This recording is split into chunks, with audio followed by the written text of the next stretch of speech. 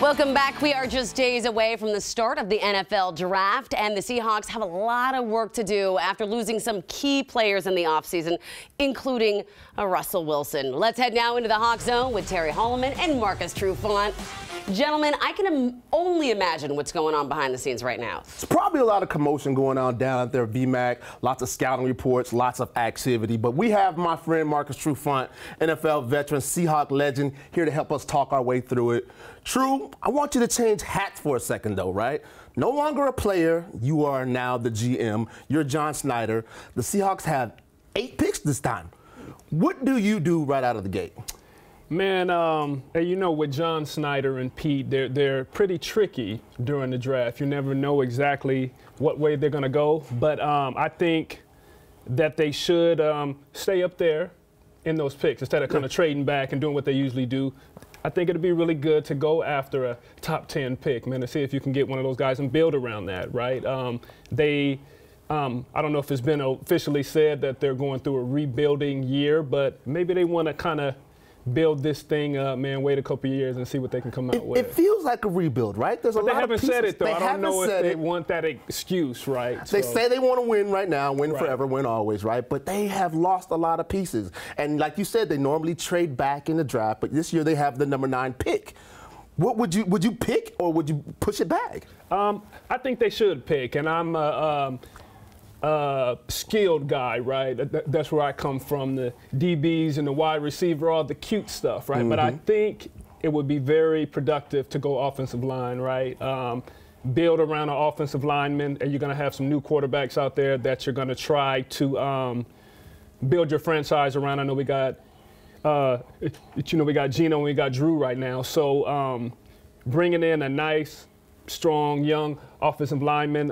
I know that Dwayne Brown is a free agent right now, so you don't really know exactly what's going to happen there. But as you bring in a young guy, you get 5 years to work with him because he'll be on that rookie contract, and you won't have to worry about money for a couple years there. But I think that could be a good start. Offensive lineman is usually not really the sexy pick for the NFL draft, but it's really something that the Seahawks need. But we also need a quarterback, because we've lost Russell Wilson, who's obviously the greatest quarterback in this franchise history.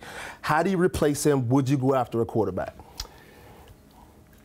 You need to draft a quarterback. I believe in that. But like I just said, we got Geno, we got Drew. So let's not act like we don't have quarterbacks on the roster, right? So to bring in a free agent guy or anything like that, I think it would be smart to get a young guy in the draft. But in the later rounds, try to see if you can pull out some of that Russell Wilson magic, third rounder, or you talk about guys that went in late rounds, guys like Richard Sherman and stuff like that. So I think that's what they'll do. They'll probably take a step back, get a quarterback, maybe 3rd or 4th round. There's also a guy out there by the name of Baker Mayfield, whose name's been floated around a little bit. He's a free agent. Nobody's picked him up yet. Would you risk bringing him in? Baker Mayfield comes with a lot of cool, fun stuff, right, if you're fans. But I don't know, just from a business perspective, if that works, because to get Baker, you're probably going to have to give up some draft capital, and you're probably going to have to give up more than you really want to. So I think it makes more sense just to stick with the guys we got, bring in a young guy, and let him compete against, Geno and Drew. But no shade to Baker, of course, but I don't think it would be a fit here. I could be wrong, so good luck to you, Mr. Baker Mayfield in the future. So you and a lot of fans are against Baker Mayfield. I'm not against him. I didn't say that. What has he done? But you're not really on board with it like you should be. I should be. I don't know why, but you say that, T. I didn't say it. But Baker's a great quarterback, so please don't get me wrong, but just like I said before, it's going to take a lot to bring him in here, and it just changes the whole dynamic. Seahawks bring in guys that they can mold and kind of make them into their guys, and I don't know if that necessarily fits that situation. Okay. Did you like how I straddled the fence? You did. Marcus Trufant is a true politician, right? So when he gets done with talking about football and doing the podcast, The Truly Unruly, and the barbershop, he's going to become the mayor of Seattle. But anyways, as I digress, as a Cougar, a Washington State Cougar legend, I want to talk to you about a subject that is probably near and dear to your heart, and that's the Washington Huskies. You guys can see my shoes. I'm wearing my Husky shoes today just for Marcus. The Huskies have a couple of great defensive backs that are going to be in this draft, Kyler Gordon and Trent McDuffie. What do you think about those two guys? They both play your position. Yes, both great guys that play a lot of good football, right? I think Trent McDuffie, I think he has a good chance to go early second round, right? Big time player, tape is great. So there's a lot of teams out there, of course, that are looking for good corners, and you always need depth in the secondary. So of course, I can see him going high, and we'll see just how this thing plays out. And of course, I haven't been watching them as close as I've been watching my And why crew. is that? Just because they're Huskies? The purple and gold sometimes makes me sick, and that's okay, right? Yeah, I guess everybody's I'll go with different. But cheers to both of them young men. I think they'll do good, man. I think it's incredible when you talk about two guys that both play defensive back, both play corner, both coming from the same team, and both are going to be either first or second round draft picks. Right. And I think that's pretty incredible, especially if you think about a team that didn't make the bowl games last year. That was tough to say, right? Yeah, it was hard for me to say, especially in your presence. Now back to the Seahawks, True.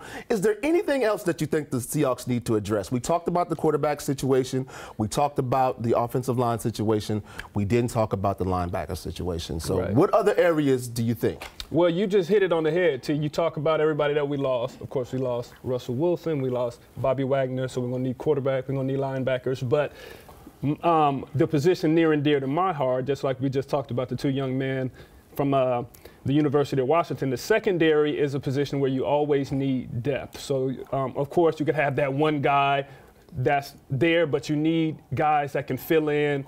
Injuries, everything happen, and having good guys in the secondary is always big. So I think you start there with the offensive linemen, and you always need a pass rusher too. A pass rusher can change the type of team that you have and how other teams have to prepare. So out of this world, pass rusher is definitely great, but my first need is secondary because we want depth there, and then you want to go with the offensive lineman, and then you squeeze the quarterback in there. Okay, well, I think what the Seahawks really need this Thursday at the NFL Draft is a person like Amity Adrisi inside the war room helping them make that decision. Amity, can you help them out? I mean, I'll do my best, but I am actually going to be interested in what they see, and I'm going to beg you gentlemen to come back to find out little after effects after that draft happens, after these decisions are made. Please, no doubt, come back. Thank you. So, oh, by the way, Marcus for mayor. If you need like a campaign coordinator, I'm here for you. All right. Sounds good. Thank you, gentlemen, and thank you for spending time with us today. You can check our website always for more content, and you can share an email. Just send us your thoughts. Now go out and enjoy your new day. We'll see you next time.